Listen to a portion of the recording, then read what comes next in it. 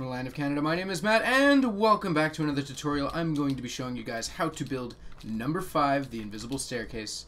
Alright, so basically, you stand on this pressure pad, and it pushes these two stairs back, as well as pulls these two stairs aside, so it leaves a 4x4 drop for anybody to fall down, and it's pretty effective. The only thing is that they can kind of see the little bit of green there from the sticky piston. But if it's well lit, like say that I would go ahead and put a torch down, because I didn't even think of that, right? You put a torch down here or here, and honestly, it's not even that bad.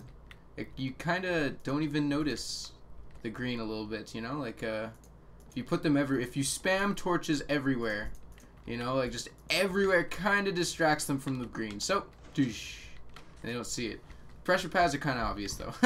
That you can't really cover up though. So basically what happens is when they step on the pressure pads, it powers this line of redstone, which unpowers these two redstone torches, which are all keeping these pistons powered, as well as these two in the back here.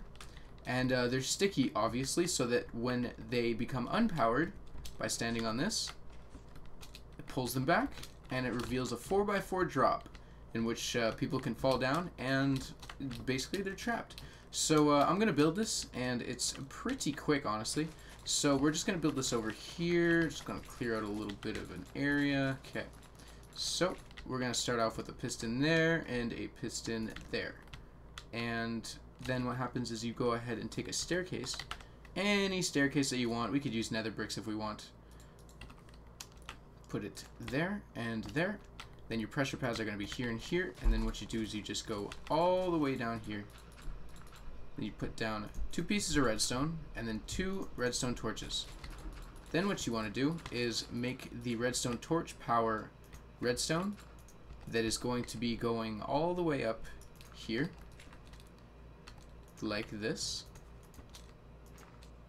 And you want to make it go over like this as well, because you're going to have redstone pistons in the back here as well as here that are going to both have the stairs on them.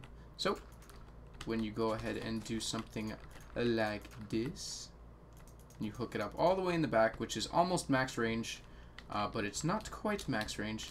It's pushes the one out perfectly. So then what we could do is set it all up. Oh, I broke that for some reason. I actually needed to keep it there. And then you do this, bring it all the way back here, and there you go. Ka-doosh. Pretty simple, pretty easy to do, and very effective. I like it. It's also what you could do is say that you want to like hide away some of your things, right? What you could do is you could like go ahead and take like a lever or something and hide it on the side here, and just have it just have everything be like this, right? Which is pretty interesting. And what you would do, oops, is just have it down like that. And like you could have, and then you flick this torch, and it all opens up. And say that you wanted to like hide something, right? You could have chests under here, just like here, as well as here and here. Wait. Oh yeah, you can't put them side by side, but still. You just flick it, closes up. And there's your chests. And you can open them because they're not underneath stairs. Well, they're underneath stairs, so it's counts as an invisible block, which is sweet. Closes them up, opens it up. Sweet. It's awesome. Alright, well, thanks a lot for watching, guys. Check out the top 10 if you haven't already.